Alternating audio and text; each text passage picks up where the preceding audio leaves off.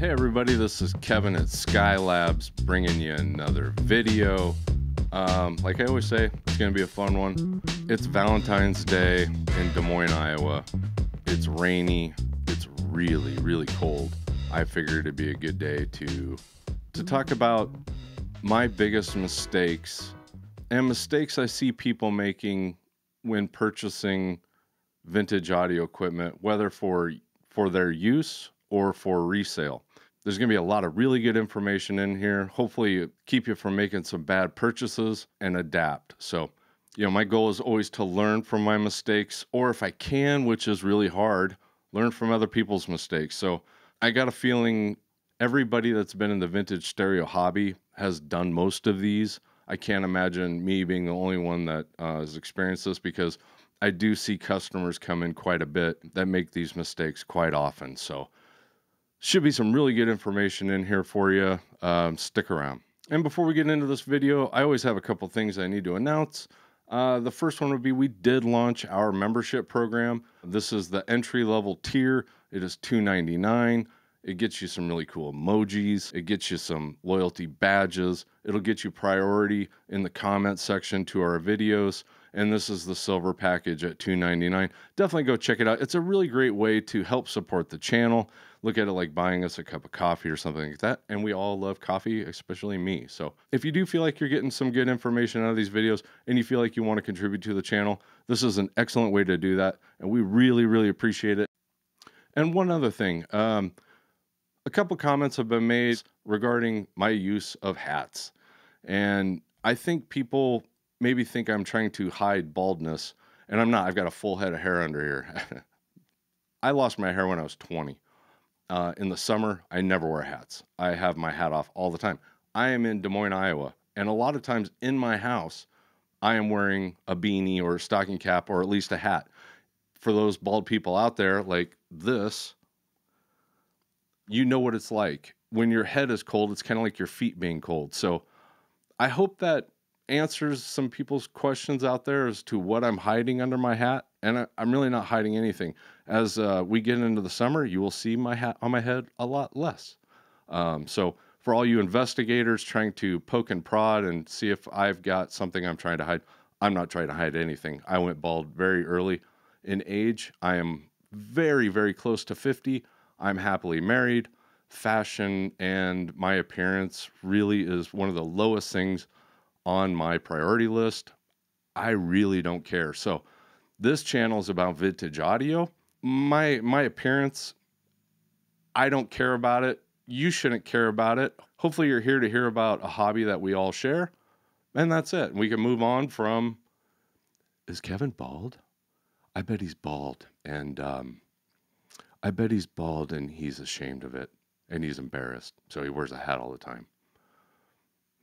Long time ago, guys. Long time ago. So anyway, with that, let's get into why we're here, which is the mistakes I've made over the years buying and selling vintage audio equipment.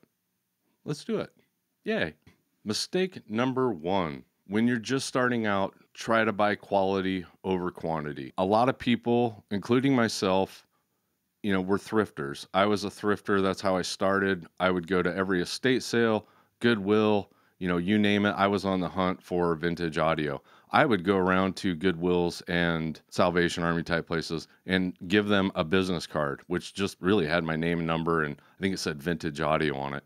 And I would give it to every employee there and say, hey, if you get the silver shiny stuff, give me a call.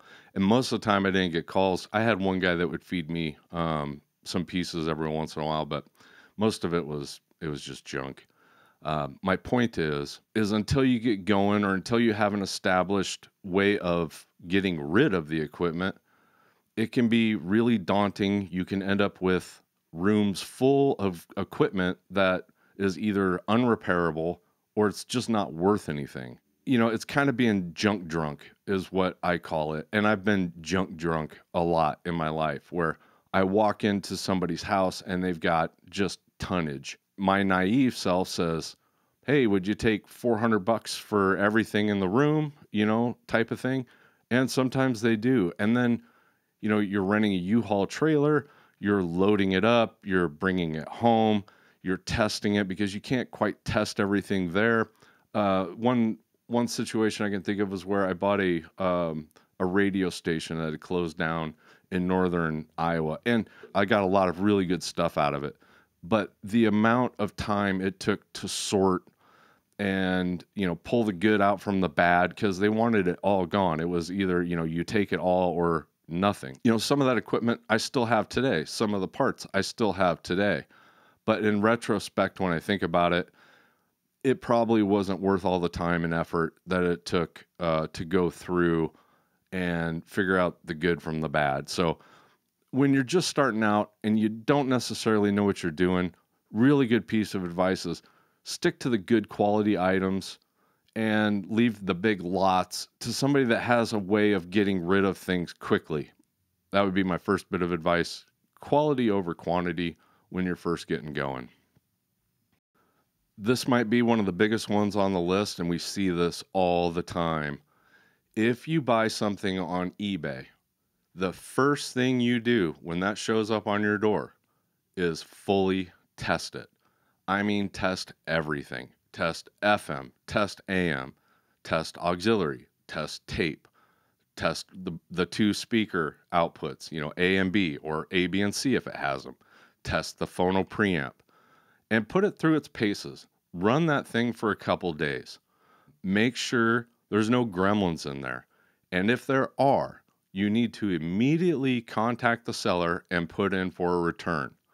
That is the best option, is immediately return it. A couple things are going to happen. Either they're going to come back and say, hey, sorry, I overlooked that. Maybe they didn't realize. There are a lot of flippers on eBay too. They might not have used that unit for 8 hours, let it warmed up really well to start seeing the problems it has. They might not be being completely deceptive. However, you want to find those now, because they might offer you a little bit of a return. Let's say you paid $200 for a receiver. Maybe they say, hey, can you live with that problem? I'll return you $50. That's an option. Or they might say, and this is the one you want to watch out for, is they say, take it to a repair shop and I will pay for the repairs. And this is why you never want to do that. And that's because any reputable repair shop local to you most likely is going to be way further behind than the 30-day warranty on eBay. And what I mean by that is eBay guarantees your purchase to be as described. So if they say everything works in the description and it doesn't, eBay is going to get you your money back no matter what. Now, if you take it to a repair shop and it takes 2 months to get your estimate to get it fixed, if you go back to the seller and you say, okay, it's going to be $150 to repair this, that seller knows that they are free and clear. They're past the 30-day window, which they have to return your money. So I get this question all the time. I bought this on eBay. It's got this problem. And I literally just hand it back to them and I go, stop. Return this right now. Get your money back. Get a different one. There's a lot of things you can do on eBay. We actually have a video on how to purchase items on eBay. There's some really good pointers, some things that you need to look out for. Go watch that video. But this is the main one. Once again, if it's not as described, immediately put in for a return. Most likely the seller's going to be very cool. Maybe they're going to help you out with the price. But either way, you need to get started on that as soon as possible. And the next tip, do a little research. If you're out looking for a cassette deck or a reel-to-reel, an old pop-up VCR, people collect the craziest stuff. Make sure there's somebody local in your area that works on it. Because as of now, in Des Moines, Iowa, I don't know anybody that works on reel-to-reels. I don't know anybody that works on cassette decks. I definitely don't know anybody that works on VCRs or DVD players or any of that kind of stuff. It's getting tough to find people that will service some of that stuff. So before you go crazy and buy a really expensive Nakamichi Dragon, think you're going to relive your glory days of the 80s with your Cars cassette tapes and stuff, make sure that somebody local is willing to work on it. And then I would definitely get it serviced ASAP. If not, buy it from somebody that has just serviced it. Cassette decks are pretty tricky. Reel-to-reels are really tricky. A lot of moving parts, a lot of electronics. You want to make sure somebody around you knows how to fix them before you buy one. Otherwise, unfortunately, you should probably just avoid it. And this next one, I've been burnt on several times myself. People will bring in speakers, or I'll go to buy speakers in a hurry. That's always the wrong way to buy anything. But you'll see speakers and they've got the rotted woofer. You know, the surrounds have rotted away. And you might think, well, there's no point in testing these. I don't want to hurt the woofers. The problem with that is a lot of times you might have a bad tweeter or a bad mid-range, and now you need to not only refoam the woofers, but now you need to source replacement tweeters or mid-ranges. It happens a lot. We started testing all speakers coming in for refoams because a lot of times the customer put their speakers away years ago. They hadn't used them, and the foam's rotted. They bring them in. We do a foam job on it, and lo and behold, we go to test them, and they've got a tweeter or mid-range out, and we've got to explain to them that, you know, not only do you have a bill for the refoam, but you also need to buy some mid-ranges or tweeters. So always test speakers. You don't have to put a ton of power into them, but you definitely want to check, make sure the tweeters, the mid-ranges, and the woofers are working. A good way to do this is just grab a piece of wood or, you know, even a record album, anything, and hold it over the speakers you're not wanting to test, and then put your ear up to the tweeter. Now, don't crank it up. You don't want to hurt your ears. And then cover up the tweeter, listen to the mid-range. Then cover up the tweeter in the mid-range and listen to the woofer. You should be able to hear something coming out of each one of those. Test all the drivers. You'll get burnt eventually. You will. And once again, the seller might not even know. It's not really their fault. They're not trying to be deceptive. They just don't know. So this is one I figured out a while ago, and that is rare does not always equal valuable. If anything, rare actually equals hard to sell. There were a lot of boutique manufacturers. There were a lot of smaller run speakers and amplifiers, mainly speakers though, at least is where I see it. You know, they might be incredibly well built. They might sound incredible. They might look incredible. But if nobody knows to look for them, or it doesn't have that brand recognition, they're not going to sell very well. A pair that comes to mind for me was a pair of Sony speakers. They were SS3300s. Extremely rare, extremely large, extremely well built, maybe the coolest woofer I've ever seen in my life. The crossover network on this thing was insane. The problem, they all have faulty tweeters in them. You can't find them. Nobody knows to look for them. People would come in, they're huge. People would come in and they'd see them and they sounded great, but nobody knew of them. It was hard to find a customer for them. So sometimes rare is not good, especially in vintage audio. The more rare it is, the less parts you're going to have, whether it be cosmetic, internals, even maybe schematics, everything. Everything is just going to be harder to find, including a buyer. Rare is not always a good thing. Sometimes it just means it's rare. Take a picture of it and let somebody else own it. You know?